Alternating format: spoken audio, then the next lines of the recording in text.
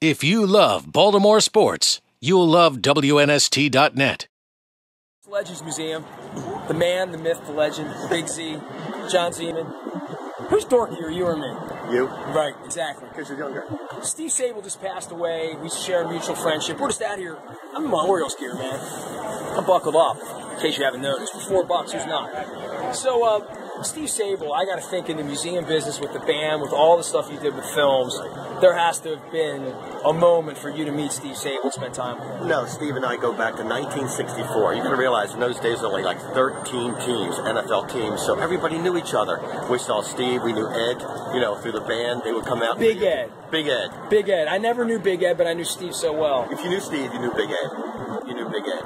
And the sad thing about it, like I said, over all these years, you get a relationship going, and Steve was here, I guess maybe about 18, 19 months ago, and we went out to dinner across the street, and he said, I got something to tell you. I said, what? He says, I think I have brain cancer, and it sort of knocked me down. Wow. And he said, I'm going to beat this. I said, you have to. I said, this NFL Films can't go without you. Right on.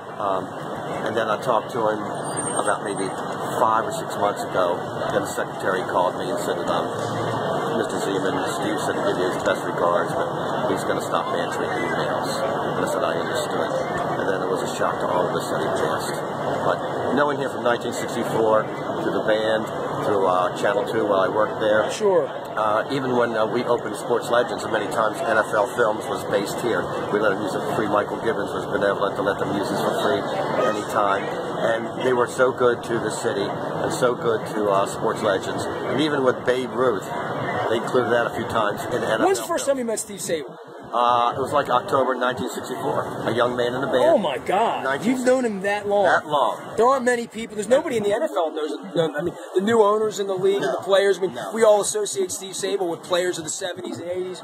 You've known him since Johnny U. Since Johnny U in 1964. I mean, like I said, there's only 13 teams in the league, so everybody knew each other. Steve and his father would be out there doing all the filming, all the taping. In those days, it was taping. They have. I've seen the video of one of the Colts cheerleaders smoking a cigarette in that Pittsburgh episode. And I can tell you exactly who it was. It was the late Terry Woods, and it was Bonnie Petticourt.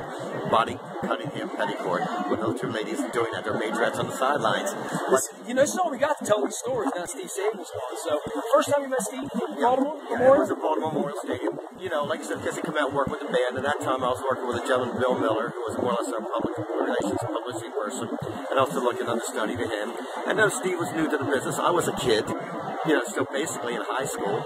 So we got a working relationship going. And through the years, Steve would see me on the sideline, and things got bigger and bigger and bigger with the NFL. He slowly drifted away from, doing film. He went to the front office and started producing the front office and directing.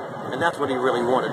He and his father made NFL films. I think he told me last time we talked, in their library, I'm on NFL Films 42 times. Wow. So, like I said, I've done 2. Well, you can see me age.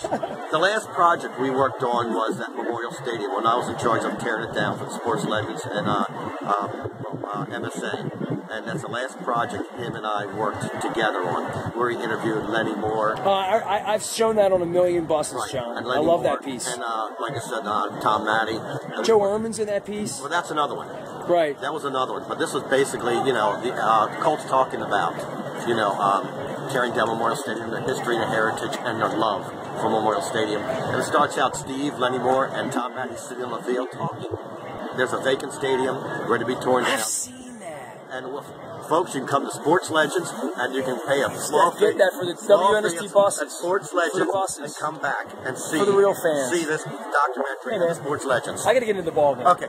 Folks, thanks a lot. Support Nestor. He's a great guy. Support John, but you already are. Thanks a lot. Thanks, man. If you love Baltimore sports, you'll love WNST.net.